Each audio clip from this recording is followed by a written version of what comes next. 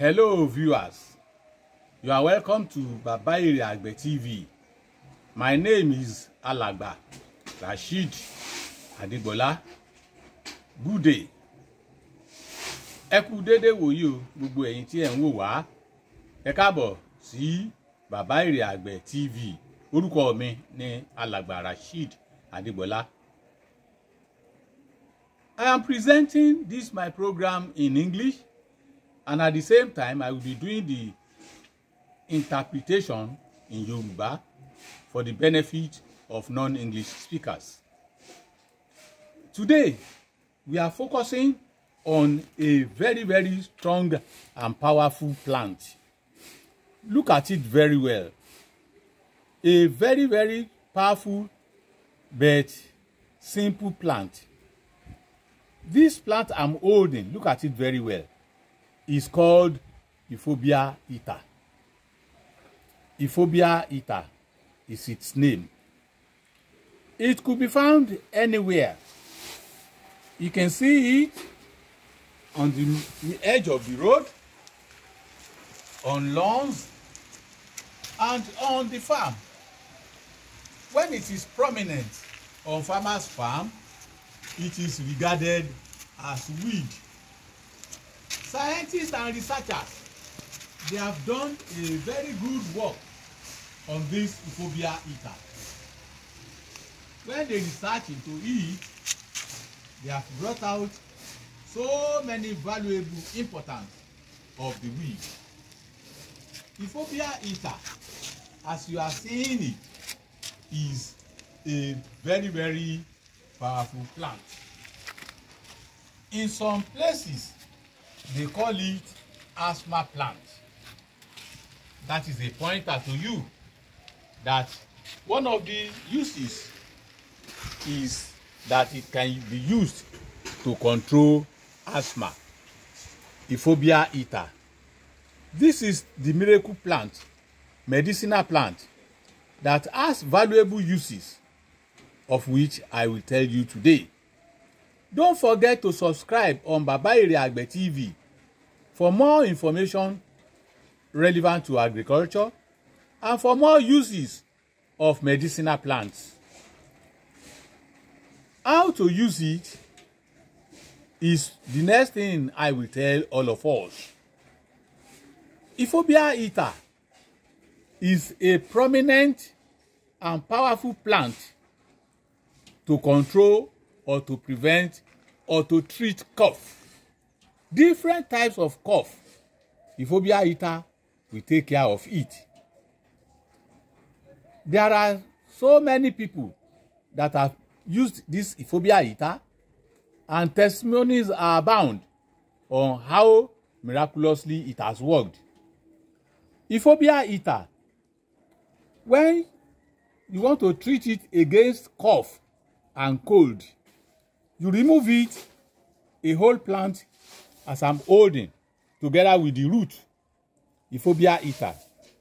You wash thoroughly and you boil for 5 to 10 minutes.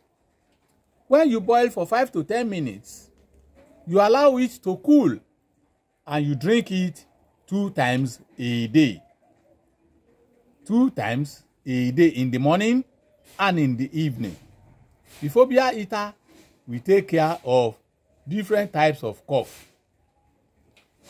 For asthma patients, uproot Euphorbia Ita as I'm holding it like this. Wash it thoroughly and take guava leaves with it.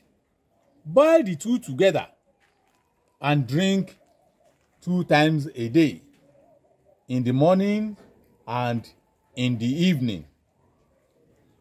Ewé tí mo mú lọ́wọ́ yìí ni àwọn olóyìnbó ń pè ní Euphorbia Ita. Àwọn bàbá wa lóko wọn a máa pè ní ewé gélé. Níbòmíì wọn a máa pè ní kánájógbẹ́. Níbòmíì wọn a sì tún máa pè ní ewé ẹmẹlẹ̀. A sì tún máa jẹ́ ewé ilé ní àwọn àdúgbò kan. Gẹ́gẹ́ bí a ṣe máa ń mú wá lórí ètò yìí, ewé kan a máa ní orúkọ bí oríṣi 2 sí 3 jákèjádò àdúgbò ibi tí ọba wà.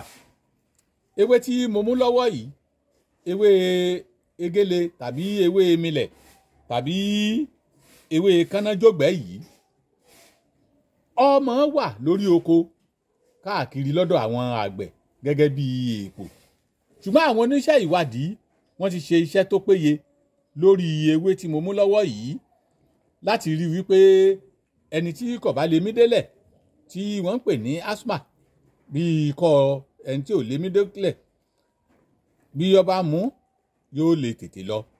Bákan náà ni oríṣiríṣi ikọ́ tí a mọ̀, ẹ jẹ́ kí a tú bí mo ṣe mú lọ́wọ́ yìí, ká ṣàn nù dáadáa, ká sè é lórí iná fún bí ìṣẹ́jú 5 sí 10 tó bá tutù, kí a rí wípé à ń mú lẹ́ẹ̀mejì lójúmọ́, yálà ní ọwọ́ àárọ̀ tàbí ní ọwọ́ àṣálẹ́.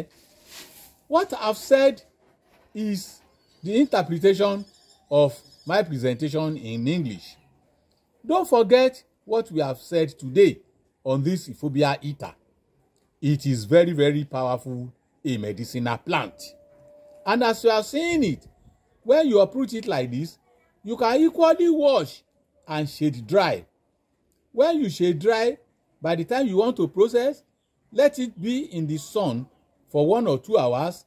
Then you can make sure you grind. Don't blend, but grind into powdery form, and you take it as tea against asthma, against different types of cough, against cold, and all related respiratory diseases. Don't forget to subscribe on Baba Ire Agbe TV for more information on medicinal plants. Until I bring another plant to your views again, my name is Alàgbà Rasheed Ademola Adebola. You can reach me on 080-340-34381. 080-340-34381. Ẹ pè mí, Alàgbà Rasheed Ademola Adebola, lórí 080-340-34381. Ẹ má gbàgbé láti tẹ mo fẹ́ jẹ́ akópa kí a lè bá àgbádùn ara wa títí di àsìkò míì tí a tún máa mú tuntun wá. Gbogbo àwa àgbẹ̀ àníroko fẹ́ yẹ jẹ o.